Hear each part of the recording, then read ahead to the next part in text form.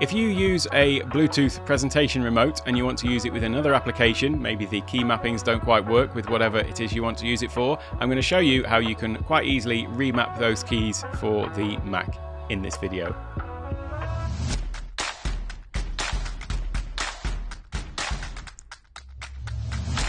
Hello and welcome to Take One Tech. My name's Alec, and so in this video we're talking about these little presentation remotes. They are great for obviously doing presentations with and things like that, but you may find cases where you want to use it with some software where the keys for some reason don't work, and that is the key to thinking about this. It is just a tiny little keyboard, really. Each one of these keys, these buttons, represents a keystroke, and the default mapping for these presentation remotes is that the forwards and backwards arrows relate to the page up and page down buttons on your keyboard. So when you're in Microsoft PowerPoint or Apple's Keynote, then if you press the page up and down button on your keyboard, it will advance or go to the previous slide. And so that's all you're basically doing with this. I know you can also use the arrow keys as well on the keyboard to move between slides in those applications, but that is the specific keystrokes that are being simulated by these little remotes. Now, this whole video is being made because the question was asked in the Ecamm Live Facebook group by Aaron Labauer. Hope I've pronounced that right. And what he was asking was, if you're using a presentation PDF, for example, in Ecamm Live, how can you get this to control the slides or the PDF pages in Ecamm Live? Now, I did a whole video about how you can use this with Ecamm Live, and I'll leave a link, obviously, to that up in the top corner. But the way that I was suggesting using it in there was just simply to advance between different scenes and to change scenes in Ecamm Live. And I suppose I should step back a bit. If you're not familiar with Ecamm Live, it is a live video production environment for either recording videos or going live out to the world through live streaming.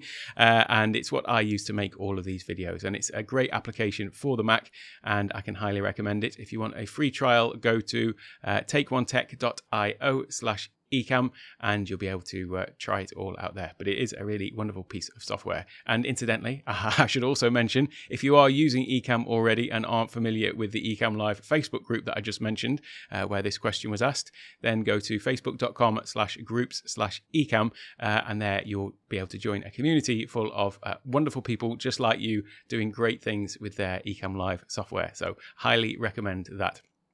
But anyway, just coming back to the question, instead of going off on several different tangents, I've gone on so many tangents, I've come right back around to where I was. So let me just show you what we're talking about. And to do that, I'm going to go into demo mode on Ecamm Live so that you can see my whole screen now. I've just given it a little bit of a hint, actually, of one thing that I do want to mention before I go on to the explanation about this is if you do want to advance PDF slides in Ecamm Live, then you can go into the, and you're using Stream Deck, then it is actually built in as one of the Ecamm Live controls in there. So just go to Ecamm Live in the Stream Deck and come down here. You'll see there is a key command here for previous PDF page and next PDF page. So you can just add those in as buttons to your Stream Deck as well. But I'm getting a little bit ahead because what I wanted to show you was how you can actually add PDFs into Ecamm Live. So if I come over to here, I've created a new blank scene. And then what I'm going to do is I've got a PDF on my desktop. And if I just drag any PDF onto the window there, then that sort of embeds it into the scene. And then what you can do is you can use the left and right arrows to scroll through that PDF. So I can just use left and right to scroll through the PDF like that. Now, if I was to press the little buttons on my remote, let me come back to this scene so you can see. If I press the buttons on this remote, then what that will do is actually just move down through the scenes. So currently we're on this main scene. My next scene is a screen sharing scene. So if I just click on the little button like that, then you can see it just advances to the next scene. And if I come to my PDF that I've just created, this new scene, and I press the little button, then you can see it just changes the scene again. It doesn't actually move the pages of the PDF. So that is because, as I say, we are currently mapped to page up and page down in Ecamm Live moves between scenes, whereas what we want is the left and right arrows, because that is what changes the pages of the PDF. So the way that we do that is we're going to use an application. Now this isn't a free application, but I highly recommend it. I'm going to be doing a whole series of videos all about this app because it is one of my basically power apps that I use, one of the 3 core apps that is at the center of a lot of the sort of automation I do that's sort of third party. There is also, let me say there's 5 then. Automator by Apple, Apple Script by Apple, soon to be Shortcuts actually, so there's 6 Shortcuts. I use that on iOS, but that's coming to the Mac as well. But the 3 that I would say that I use quite heavily are Keyboard Maestro, which is this one I'm going to tell you. Also, I'm forgetting now. I've confused myself by adding 3 more to the list. Text Expander and also Hazel. So I'll be doing videos about all of these, but I've just already mentioned the app, haven't I? It is, where's my screen sharing on? This one, it's Keyboard Maestro. So I'll leave a link obviously down in the description, but if you go to keyboardmaestro.com, that's where you can get it. And the cost of it is, let me just double check. I should have done this in advance, shouldn't I? Let me just go to buy now, and I will see how much it is. $36, and it's money well spent when you look at all the different things that you can do from it. And there you go, it's from Stairways Software. But as I say, I'll leave a link in the description. There is a free trial of it, so you can have a look at that. And as I say, I'll be doing a whole series of videos all about it, so you'll be able to judge for yourself how useful it is. It does actually pair really nicely with Stream Deck because you can set up all sorts of different macros in it, and then you can link those all to Stream Deck. But I'm doing a lot of talking without having actually shown it to you, haven't I? So let's get on with that. Right, so here is the app, and I should just mention, once you've downloaded it, you will have to go through that process of enabling it in system preferences. So that's the usual thing where it will say, take you through to the privacy section of system preferences, and you'll need to unlock that with your password, and then it will just ask you to go and make sure you've given it access to, because it is basically going to take control of things like keyboard shortcuts and things like that. So that's just something to be aware of during the installation process. But once you've got it up, it's basically a way for you to program all sorts of different macros or keystrokes or things like that that are system-wide, and there's too many things to actually cover exactly what it can do all in one little demo. So as I say, I will be making a whole series of videos all about Keyboard Maestro and how I use it and some of the nice little tricks that you can use. But this sort of thing that we're going to talk about now, this remapping of keystrokes, is something that's really useful and comes in handy in lots of different situations. But let's give you the example of the one that we're looking at. So down here on the left-hand side, you've got different groups of macros and things that you've programmed. So I have a lot of different sort of groupings for the macros that I've got.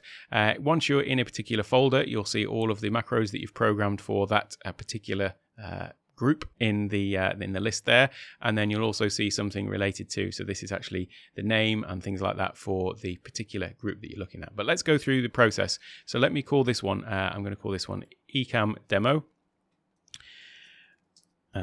Ecamm Demo. So there we go. We've given it a name. Now we want this to work.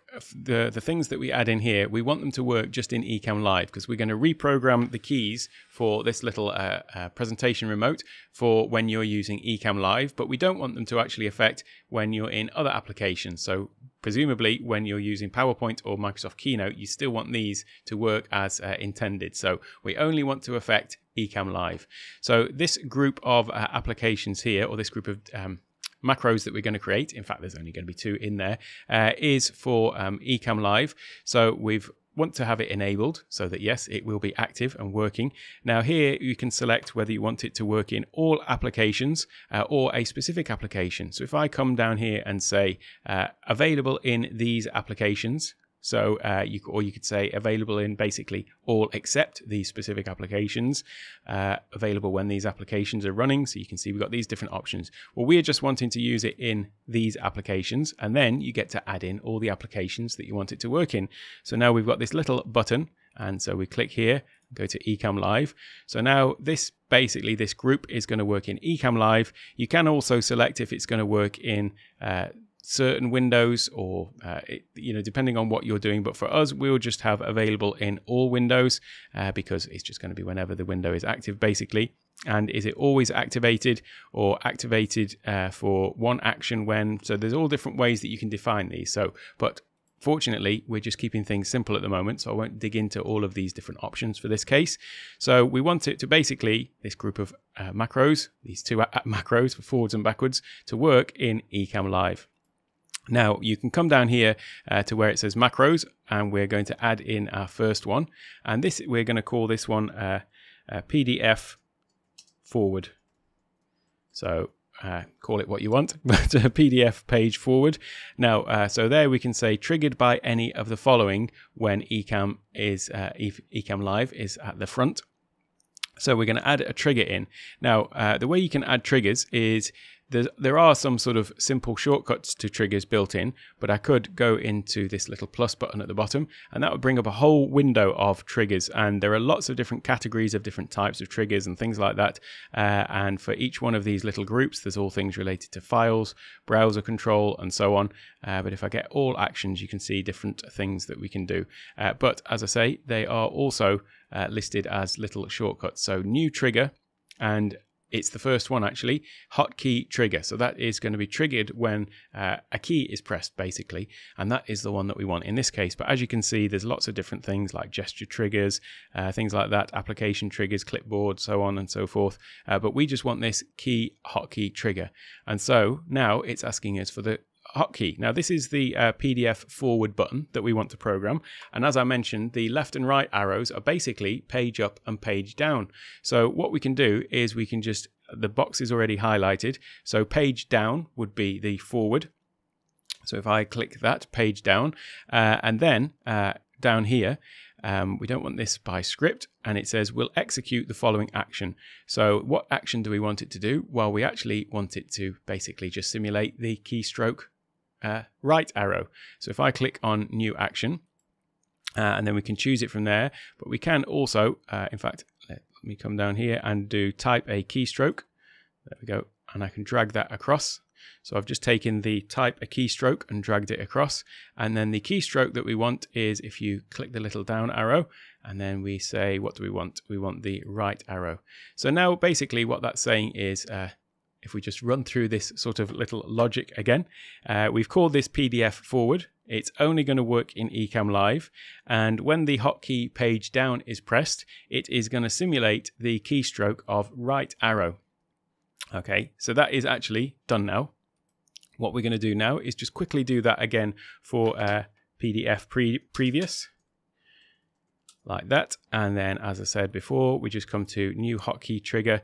This one now is going to be the page up key, and we want a new action is type a keystroke, and this time we want the left arrow. So now we've got our two keys that have been mapped, and we'll close that down. And that is it. But don't take my word for it.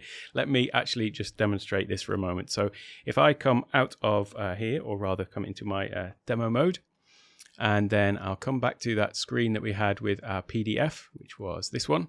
So now, with a bit of luck, in fact, what I need to do, let me just quickly, just so that you can see. Well, I just paused there for a moment to actually add an image into this scene so that you could see what I was doing with my little clicker in my presentation remote.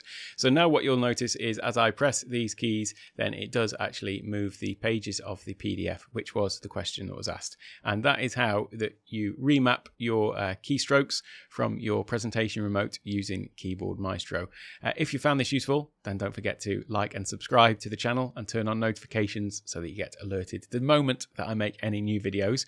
And as I say, I will be making a whole series of videos all about Keyboard Maestro. And if you think that Keyboard Maestro is powerful, wait until you can pair it with Stream Deck as well. So I'll be doing a whole series about integrating it with Stream Deck as well. So that's all for this video, but don't go anywhere, because as always, there's more great videos coming up next. When I've done the playlist, by the way, I'll add the playlist to the bottom for my Keyboard Maestro. Have a great day, everyone.